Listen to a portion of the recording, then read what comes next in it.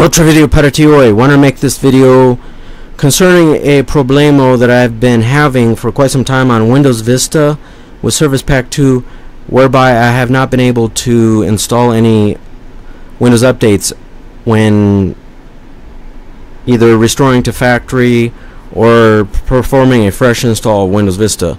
I stumbled upon this article, this website URL, and I will include it in this YouTube video description, whereby I solved my problem by installing these 5 Microsoft updates in order, oldest to newest, so 307, then 308, 310, 314, 316.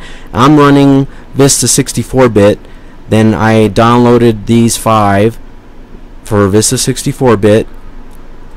On screen, this is the 307, 308, 310, 314, and then 316. Since it's July of 2016, this will probably change in the future. You can check out this website URL and see if it's updated. In the future, you'll probably have to download additional ones, possibly. Now, before you download and install these, you want to go through the steps. Disable automatic updates. So go to your Vista machine and then go to Start and then Control Panel, or Start, All Programs, and then Windows Updates. But actually it was kind of cut off because I'm using the screen capture program. Go to Windows Update, and then you want to change the settings.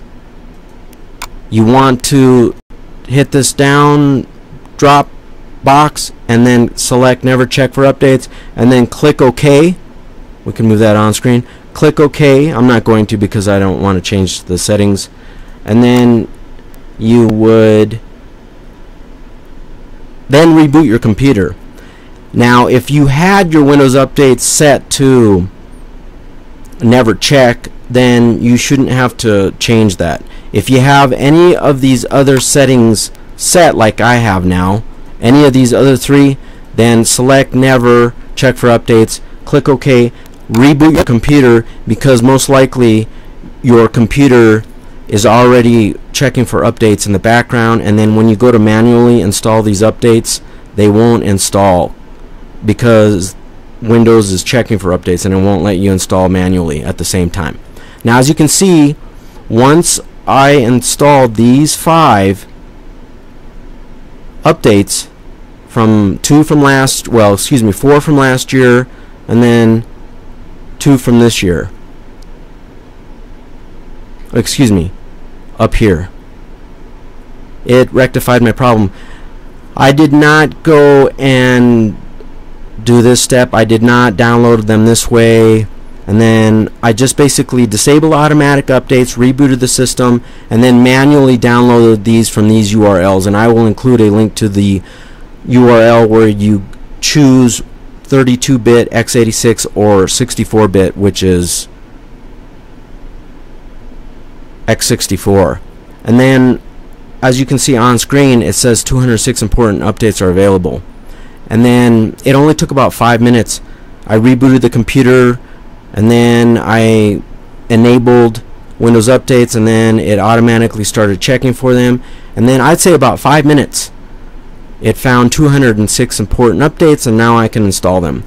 So, and then also I made a previous video, a similar fix for Windows 7. Now, this article also is for Windows 7 with a different steps. So if you're having a problem on Windows 7 Service Pack 1 installing updates where they search and search and search and it never finds any, well, here's a fix for that. And then I also made a video a few months ago, and then I will include a card to that one. So hopefully either the steps for Windows 7 or that video will help you get updates working on Windows 7 as well. Adios.